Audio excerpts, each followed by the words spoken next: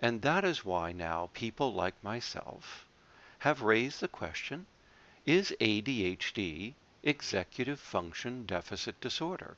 Have we simply given it the wrong name, a very superficial name that doesn't really represent this wide swath of mental faculties that are being disrupted in this disorder? And that's what we're going to answer in this lecture. Is ADHD EFDD? And the answer, of course, is yes. It has to be, given the description of the individual's behavior and symptoms I just went over. ADHD really is EFDD under the wrong name. But beyond these behaviors that show these executive functions are involved, the neuroanatomy of ADHD and what causes it also points directly at the brain's executive system. And the neuropsychology of ADHD, as we understand it, includes all of these executive functions. So all of this virtually guarantees that ADHD really is executive function deficit disorder. And since I'm going to show you that the executive functions are what give us the ability to regulate our own behavior, to show self-control, then it means that ADHD isn't just EFDD, it's also self-regulation deficit disorder, or SRDD. They're all the same. So let's take a look at how we get from the clinical view of ADHD as everybody else sees it to the executive functioning view of ADHD as I and many other scientists have come to see this condition. So let's take a quick look at the neuroanatomy of ADHD, which clearly implicates the parts of the brain involved in executive functioning. We know that there are 7 major brain networks involved in brain functioning. And we know that at least one of them is the brain's executive system. And while we can split these 7 major networks into 17 minor ones, that doesn't concern us in this lecture. What we want to know is that one of the 7 major networks is the executive functioning network that gives us self-regulation. And although all of these networks involve the gray matter cortex of the brain and the basal ganglia deep inside the brain, as well as the thalamus, which is adjacent to the basal ganglia, and then the little brain at the back part of our head, which is the cerebellum. All of these are involved in these various brain networks. They are really essential for the executive network. And we know that ADHD involves at least a 3 to 10% reduction in the size of these areas of the brain, and that they involve at least a 10 to 25% reduction in how active these brain areas are. Even more important is how variable, how erratic these brain functions are, so that when they're functioning, they're not functioning as well, and they're quite variable in how well they function over time. So variability is as important to understanding the brain functioning of ADHD as is the smaller brain size in these brain regions. And of course, we now have evidence to show that these various brain structures are about 2 to 3 years delayed in their neurological development. And of course, the brain structures I'm talking about are the frontal cortex here at the front part of the brain, particularly known as the orbital frontal cortex, right at the very front pole of the brain. And then these parts of the brain send nerve cells down deep into the brain to a structure called the basal ganglia. And that is smaller and less active and not functioning very well. And then there are fibers or networks that go from there to the back part of the brain where the cerebellum is located. And that links up the cerebellum with the executive network. And then at the very front part of the brain, right between the two brain hemispheres, in that little valley or fissure. If we look on the walls of the inside surface in that valley, we will see the anterior cingulate, very important for executive functioning, as we will see. And this too is smaller and less active and not developing on time. And then to some extent, these various networks go through the anterior cingulate and project onto a structure called the amygdala. The amygdala is part of the brain's limbic system. The limbic system is the emotional brain. And as we will see, it is through this circuit that emotion regulation is possible. That is, the control of our emotions in a mature way to help support our goals. Some people think that the hippocampus and thalamus are involved in this, but that's not so clear. Now, these neuroimaging results show us that the size of these areas is smaller, and we know that the size of these regions is directly correlated with how severe the ADHD symptoms are going to be. So there's no question that we know where in the brain ADHD is coming from, and we know that it is due to an immaturity and poor and variable functioning in these parts of the brain. For the most part, there are very few, if any, important differences between boys and girls in these parts of the brain and their development. There are a few, but they're not worth talking about today. And we know that these differences in brain volume, that is the size of the brain, even though it's delayed and smaller, by late adolescence, it does catch up and it does begin to resemble the size of more typical brains. So while the size of the brain might normalize with age, the functioning of the brain and of the executive circuitry often does not. There remain problems with how the circuits connect, function, and how variable they function over time. We know that these differences in brain functioning and brain size have nothing to do with giving children stimulant medication. Some critics of ADHD have argued that it's the medication we use to treat the disorder that is causing these differences in the brain, and that's simply not true. We find these results even when we study children and adults who have never taken ADHD medications. So it certainly can't be that. It's part of what ADHD really is. The genetics of ADHD are what are leading to these problems in brain growth, wiring, and functioning. And there is some evidence that we have now accumulated in more than 30 studies that if you stay on your ADHD medications for several years or longer, particularly the stimulant medications, then there might just be promotion of brain development in these areas that are smaller and less developed. That is to say that children who have stayed on medication for several years or more actually show some normalization of their brain development from using these medications. Now, I want to be clear. This doesn't happen for everybody. Only about 25 to 40% of people taking medication show this renewed brain growth and possible normalization. We don't know a lot about this. We don't know which drugs do this and at what doses and how long you have to stay on them. But we do have a growing body of evidence that suggests that the medications in some people might well promote brain growth and development and possibly normalization.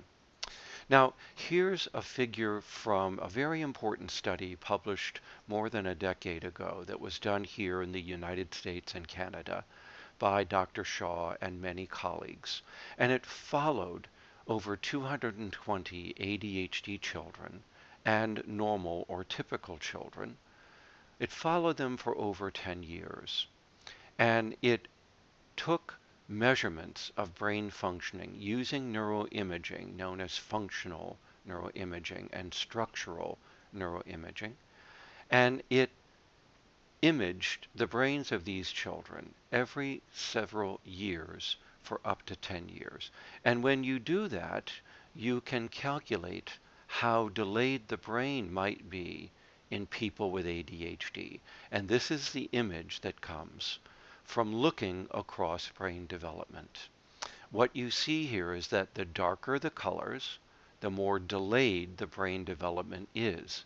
In this particular image, it has to do with the outside surface of the brain, known as the gray matter or cortex of the brain. And it's very remarkable that a large part of the brain in children with ADHD is quite delayed in its maturation. And much of that, as you can see here, has to do with the front part of the brain known as I've said, the prefrontal cortex or the frontal lobes. And you can see it here as we look at the right hemisphere of the brain, and here as we look at the left hemisphere, that both hemispheres are quite delayed in their development. And it looks as if the right side might be a little more delayed than the left, but that's not so important to my lecture today. So here is one of the first studies to give us unequivocal evidence that the brain is not developing well in people with ADHD, and that it's about 2 to 3 years behind. That's very important. Now, I just want to spend a moment and call your attention to the back part of the brain that you see here, or if we look from the top down on the brain, we can see it here at the back part. As we know from our studies of the brain, this is involved in vision and in visual imagery. So this is the association center of the visual cortex. And you might wonder, well, what does that have to do with ADHD? I understand the frontal lobes. That's where the executive functioning is going on. But why would the back part of the brain, particularly down here, where vision is located, be involved in this? And as we'll see shortly, one of the executive functions, as I said, is working memory. And working memory can be split into two kinds: verbal or language, verbal working memory, which involves talking to ourselves, and visual working memory, which involves holding images in mind. And that's why this part of the brain is involved in ADHD, because it tells us that visual working memory, or the visual imagery system, is very much impaired in ADHD in addition to the rest of the frontal circuits. Now here's a diagram that shows the neuropsychology of the frontal lobe, and we can see that it implicates 4 different executive circuits or networks. And let's talk about those networks, and you can see that each of them goes to a different part of the brain. So we have the inhibition system, and we have the self-monitoring system, and we have the working memory system that guides behavior and so on. And then we have the emotion regulation system here that goes back to the amygdala that I mentioned to you earlier, and from there to the rest of the limbic system. So here are the circuits we're going to talk about very quickly to show you what is going wrong in the neuropsychology of ADHD and why many of us believe that this supports viewing ADHD as a disorder of executive functioning. The first circuit goes from the frontal lobe into the basal ganglia, and it's called the frontal striatal thalamic circuit. You don't need to worry about these terms, but let's look at what it does. This is the circuit where what we think about, what we hold in mind, is going to guide our actions and behavior. So what I think controls what I do.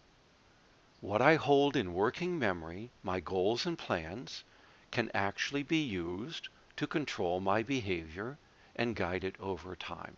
People think of this as the working memory circuit. I think of it as the what circuit. What I'm thinking guides what I'm doing. That's very important. The second circuit goes from the frontal lobe back through the middle part of the brain to the cerebellum. Well, what does that circuit do? That's the when circuit, the timing circuit. It's responsible for executing behavior, for carrying out our actions when it is most ideal and timely to do so. So we're thinking of it as the timing circuit of the brain. And as we all know, when we choose to pursue a goal can be very important to its success. It's not just about what we're going to do, but when we're going to do it. And that's the timing circuit. And it tells us that people with ADHD have massive problems with timing, with time management, with their sense of time, and using that sense of time to execute their actions and their plans so that they can optimize their results. And they don't do that very well. They have a very poor sense of time, and their time management is terrible. The third circuit goes from the frontal lobes, again, the executive brain, through the midline of the brain, of the frontal lobe, that anterior cingulate I mentioned earlier, into the amygdala and the limbic system. As I said, that's the emotional brain. So here is where what I think controls how I feel.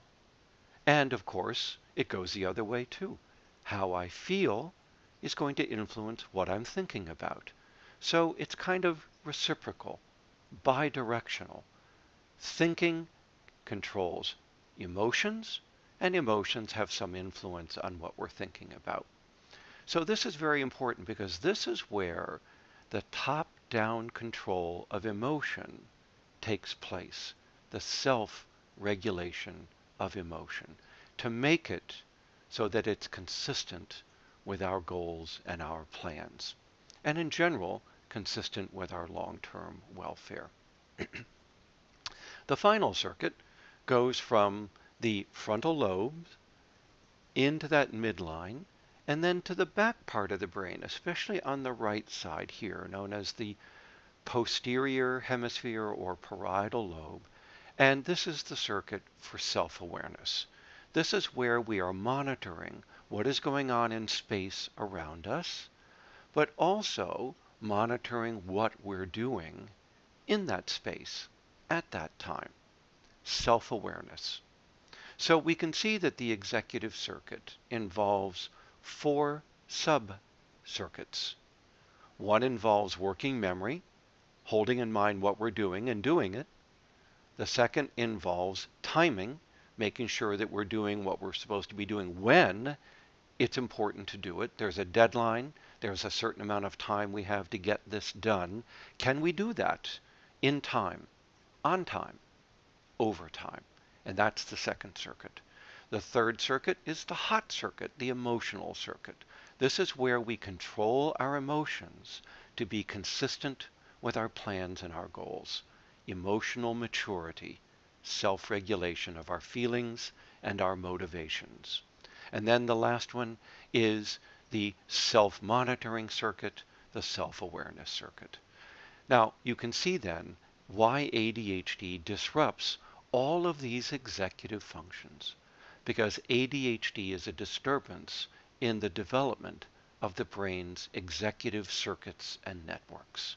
And that leads to what we see in daily life in the deficits that people with ADHD have. So I hope I've shown you, and